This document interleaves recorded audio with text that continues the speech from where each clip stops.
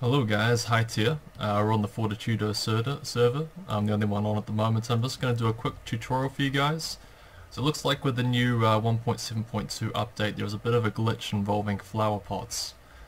So we all know normally you can stick quite a few different types of flowers and cacti into these pots, and when you break them you just get the same amount back as you originally put in.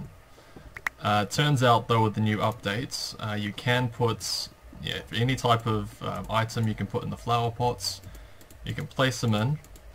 If you choose to break them with a different source, for example, if you break out the block underneath, it will give you 2 items back. So I've got 31 in my inventory, 33.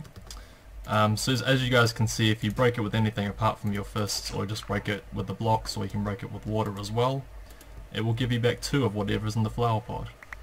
So it's going to be a pretty easy way of getting a lot of saplings and cacti or anything like that. Works with the new saplings as well. So yeah, it's pretty simple. Works with pistons even, I've tested that out. So all you've got to do is just place down the items in the flower pots and break it with anything apart from your fist. And see, two cacti there as well. It's particularly useful for getting the dead bush sapling things. Simply because you can't grow them with bone meal, so it's a really good way of getting quite a few of those. So yeah, that's the main benefit of it. If you want to stock up on the new saplings, this is probably a good method for it as well. And yeah, just 2 back for every one you place. It's consistent every time.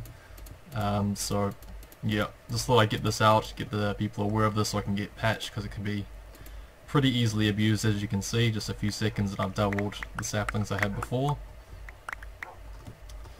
So yeah, just thought I'd break into some more awareness of this here. But otherwise, just thank you very much for watching. Pretty simple tutorial there, and happy Halloween guys.